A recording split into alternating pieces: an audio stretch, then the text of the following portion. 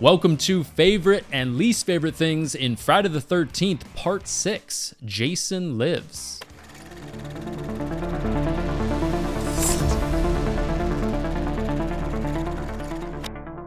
All right, everybody, so with Friday Part 6, immediately you see this James Bond-inspired title sequence, and you know right away this is going to be a very different Friday movie than we've seen before in the franchise, especially when compared to Friday Part 5. This is generally considered one of the fan favorites in the franchise. A lot of people love this movie, and a lot of people I hear say this is their favorite Friday the 13th movie in the entire franchise for a lot of reasons, and I can see a lot of the goods and the bads in this movie for sure, which we'll get into, of course, with all that kind of stuff. But yeah, in this movie, it takes place at this place called Forest Green now. It was Crystal Lake, and the name has been changed, to try to get rid of the past of Jason. Now that Jason is finally dead and died in Friday the 13th, Part 4, right? So Friday 5 generally got some pretty bad reception from the fan. Very similar to Halloween 3 when that movie came out that didn't have Michael Myers.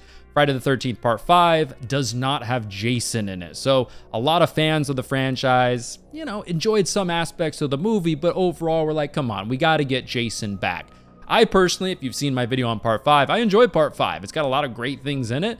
This is not a Part 5 video, but there's some things definitely like in Part 5. But generally, even though Part 5 made some good money, fans didn't really like it and wanted Jason back for sure. So in this one, Jason is intentionally way more supernatural in this movie. And, for the first time in the franchise, really, he's kind of this superhuman zombie character from, that we see kind of from here on out in a lot of the movies from here forward in the franchise. So yeah, and this movie mostly ignores Part 5 for the most part. And this thing, there's just so many things that are different when you compare this movie to the previous movies, especially if you compare it to Part 5. Like I've already kind of mentioned before, this movie has no nudity for the only time, which is the only time in the entire franchise we have no nudity.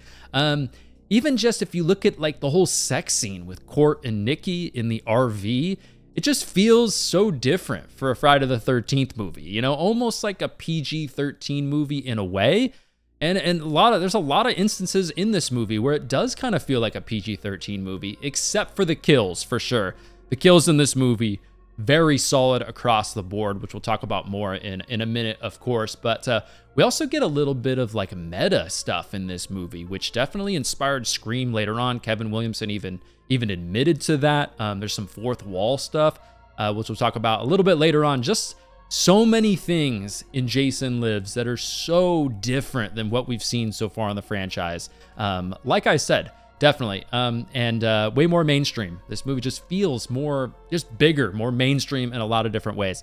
So this movie is written and directed by Tom McLoughlin, who was only 36 years old when he made this movie. And a lot of people on the production thought it was a great idea to bring in kind of a younger director for this movie who was going to try to have like an innovative approach to the story. Tom went to the studios, watched all of the previous movies back to back, and just really sat down for a long time to try to come up with something new, because there were some aspects of the franchise that he was hesitant to take on this job, because he was like, man, is this, are people done with this franchise? And a lot of stuff you've seen in this movie is inspired by some of the classic monster stuff we've seen from Universal monster movies in the past, for sure. So in this movie, of course, we've got this whole like Home Depot zombie Jason, you could say, which is definitely inspired by some of the old Universal monster movies, like I mentioned a second ago, especially characters like Frankenstein, for sure. Obviously, in the beginning of this movie, lightning brings back Jason. Definitely some Frankenstein vibes there. Jason's played by CJ Graham in this movie. He's like 6'3", 250 when he played this role. And kind of an interesting story. So after like the first day of filming this movie, they fired the other guy that was playing Jason. Just didn't like how he was portraying the character. And then somebody from the production was actually at a show at like this restaurant club kind of a thing where CJ Graham was actually working. So they do this show at this restaurant place where they hypnotize people, and then a part of the hypnosis thing is they like come face to face with Jason, and CJ plays the Jason in the show. And one of the guys, I think he worked on the special effects team, saw CJ Graham, was like, oh, that's actually pretty damn good, and presented CJ essentially to McLaughlin and was like, hey, like maybe consider this guy for Jason. I think he'd be pretty good for it. This is obviously, like I said, a big, menacing Jason, very different than like the Jason we see in Friday the 13th Part 2 for sure, which is much more like a normal kind of sized person, much more human-like. But of course, this big, menacing Jason is going to play the zombie, almost unkillable version of Jason, which a lot of people love for sure. And just a heads up, at the end of this video, kind of towards the end, I'll have my overall thoughts and review of the movie. But let's get into favorite and least favorite right now. So favorite location in Jason Lives. So for me, it's got to be Camp Forest Green. I just think, you know, we don't always get the camp vibes, the summer camp stuff in this franchise like we did early on in the franchise, but this is definitely up there as one of the best summer camp vibes in this franchise. Camp Forest Green is just great. It's just a great setting. Brings you, just kind of gives you a little bit of that original Friday feel to it. You know, it's got a good lake. Unlike Part 3, it's got, you know, just a good looking cabin setting. We got some good sequences inside of the cabins. The dock with the lights is pretty iconic. And of course, we get that big sequence at the end with the lake, which is iconic too. But yeah, favorite location of the movie for me, it's got to be Camp Forest Green. I just enjoy it. So least favorite location in Jason Lives. For me, it's the police station. Yeah, it's got to be the police station. It just looks like a corny little police station you would see on like a children's show or something to me. Yeah, least favorite location in the movie is the police station, in my opinion. So, favorite character in the movie. There's a lot of pretty solid characters in this movie. There's some fun ones for sure, but I gotta say it's Thom Mathews as Tommy Jarvis in this movie. When I think about Tommy Jarvis, it could be partially because of the video game, but when I think of Tommy Jarvis, the adult Tommy Jarvis, I definitely think of Thom Mathews. I think he's a good actor. I love what he does in this movie. His voice is great. Just the way he portrays the character is great. He's resilient. Plays the hero in this movie very, very well. Love the fact that we got Thom Mathews again and some more in the whole Never Hike Alone movies, the Friday fan films. Love that. He was great in those as well, but great character. But also, got to shout out Jennifer Cook as Megan Garris in this movie, too. I think Jennifer does a great job as Megan, one of the better final girls in some ways in this franchise. So, yeah, Megan's good, too. She's fun, she's sassy, she's smart, and all that kind of stuff. But favorite character, Tommy Jarvis, for sure. Least favorite character. There's definitely some annoying characters in this movie, but my least favorite character in Jason Lives is going to be actually like a little duo for me this time. It's going to be Stan and Larry, the two dipshits out paintballing. I know there was like 4 people paintballing, but it's the 2 guys that stick together. They're just annoying. They kind of just seem, yeah, they're just bad characters. We'll talk more about the paintballing scene in just a minute. But yes, least favorite characters are going to be Stan and Larry. Luckily, they get killed. All right, favorite line in Jason Lives. So for me, it's gonna come from Martin, the old graveyard caretaker. Martin says, I know I'm gonna get blamed for this. Say old Martin ain't a good caretaker. I'm a damn high school graduate. I deserve this job. It's a good line. I deserve this job. Of course, we also get from Deputy Rick Cologne. Yes, the classic line, the iconic line, the memorable line. You know, of course, wherever the red dot goes, you bang. We all remember that one, which is, you could say it's the worst line of the movie. You could say it's the best line of the movie. It's just one of those. It's just memorable, you know, but it's a good one too. Least favorite line in Jason Lives for me, it's going to be a line. It's just a line that comes across as like, I mean, I know the 80s was a different time. People talk differently in the 80s, but still. It's a line that always stands out to me. It's like, really? It's just a cheesy line. But it comes from Court and Nikki. They're talking together and they're looking at the, it's outside the RV and the cord for the RV like got ripped or cut or whatever. And they're like, look at this. What happened to it? And then Court says, I don't know, but I say unless you want to look exactly like it, you make this place a memory right now. Make this place a memory right now. That is definitely an 80s vibe. Like a line that you would definitely see in the 80s or hear in the 80s, I'm sure. But in real life, in a movie, yeah. But in real life, I don't know. That line's just always a little much for me. Make this place a memory. All right, moving on. Here's the big one. The next one is going to be favorite kill. In part 6, Jason Lives. It's a tough one, right? Favorite kill. You could argue that in Jason Lives, we get some of the most consistent kills out of any Friday movie. Yeah, you could argue there's Friday movies that have a better kill or a couple kills that are better than the kills in this movie. But across the board, this movie's got some pretty solid kills, which helps definitely to offset the silliness of the movie, for sure for me. But my favorite kill has got to be Sheriff Garris when he gets his ass folded up like a lawn chair. It's a great kill. Anytime you can have a brutal kill like that, that also makes me laugh, there's something to be said about that. That's a win, definitely. It's always a good sign when you can make something so brutal and also just laugh your ass off. I love that.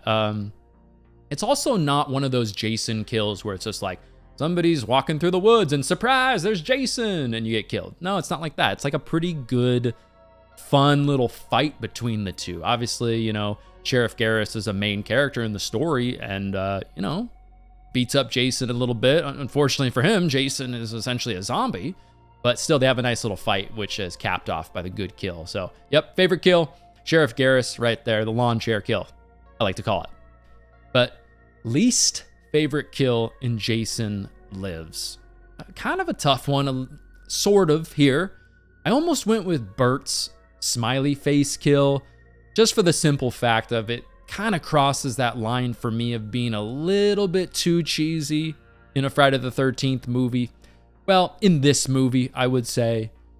But there's some good things and some fun things with that kill. Obviously, Jason gets his machete. He like looks at his arm, you know, like stuff. There's just some fun stuff with that kill. So I couldn't make Bert's my least favorite kill.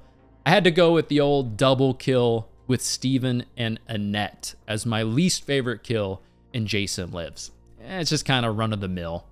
Jason just stabs through them. They're both dead. Boom, done. Nothing really spectacular there. So yeah, least favorite kill. It's gonna be Steven and Annette. So favorite scene in Friday the 13th part 6, Jason Lives. So favorite scene is going to be, it's got to be the end, the iconic ending when Tommy and Jason finally get to really unite and face off after all these years of Tommy going through all this trauma about Jason ever since he was, what, 12 years old, 13 years old, whatever it was. All the hallucinations, it all culminates to Tommy and Jason meeting once and for all by the lake, by Crystal Lake, essentially. You know, it's just a fun scene, iconic shots. Megan comes and saves the day, another great character, great final girl. And yeah. And I love that we also like have that underlying question about Jason. Like, okay, we're hoping that Tommy and Megan can get through this, but how do you kill something that's already dead? You know, it's that underlying theme of this is a new Jason. So what are they going to do? Just a great moment, great scene. Love that whole scene at the end of the movie. So for me, least favorite scene in the movie is going to be, it's got to be the paintball scene. If you cut out the paintball scene from this movie, is it still the movie that people love? Yeah, it still is. For me personally, the paintball scene is just a little bit much. Is it the worst thing in a Friday the 13th is it the worst scene in the Friday the 13th franchise? No, of course not. Is it silly? Is it kind of funny? Yeah, I guess. But for me, in this movie, I think it is a little too much for me. So yeah, least favorite scene, the paintball scene. So, all right, up last is going to be favorite piece of memorabilia that I would want from this movie. I mean, there's a lot, but besides something obvious like Jason's mask or Jason's outfit or something like that. I'm going to go with Tommy Jarvis's jacket. Tommy's jacket is iconic. I don't know. Love jackets in movies. You know, we get a lot of great iconic jackets throughout movies over the years. And in horror, I think Tommy Jarvis's jackets, it's up there. It's up there. Would love to have that. But yeah, so Jason Lives, like I said, fan favorite in the franchise for sure. I have a great time with this movie. I'm not going to spoil whether or not this is my favorite Friday the 13th movie in the entire franchise. I'll spoil that when I have a full franchise ranking. But I do enjoy this movie. Going back and watching this movie, it reminds me that it's not too silly. For the most part, it's not too silly because there are so many solid kills in this movie that help to offset it. So it's got a good blend of silly, fun. They take the source material here and not take it too seriously, but also give us brutal kills, good characters, a fun storyline. It's crazy that this movie was made for $3 million. You know, I think like part 3 and part 5 and part 4, they were made for around 2.2 million. This movie's made for a little bit more. But like I said, just has a bigger feel to it. Feels way more like Blockbuster for only a tiny bit more money. So shout out to the production and the team for making this movie feel like just more for less. You know what I'm saying? But yeah, Jason Lives is fun. It's one of the best movies one of the best Friday the 13th movies to put on with a party. Of course, it depends on the vibe of the party, but if it's just like a fun, lighthearted, silly party, maybe having some drinks or whatever, Jason Lives is a good one. Jason X might be another good one, depending on the people at the party. But yeah, definitely fun for that. This movie, like I mentioned a little bit earlier, also gets definitely a little meta, you know? Like when the girl and the guy are in the Volkswagen Bug and she's like, I've seen enough horror movies to know, blah, blah, blah, blah. Very like, you can tell, you know, Scream was inspired by this movie in some ways.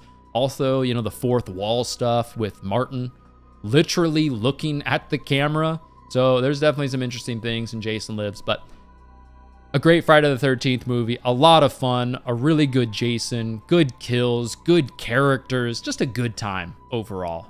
This movie maybe shows Jason a little bit too much for me. You know, Jason kind of loses his mystique a little bit because he's just always in front of the camera. He's just walking in front of the camera. There's not quick cutaways or, you know, showing Jason as much in the shadows. So maybe a little bit of a knock there, but overall, great time. So yeah, there you go.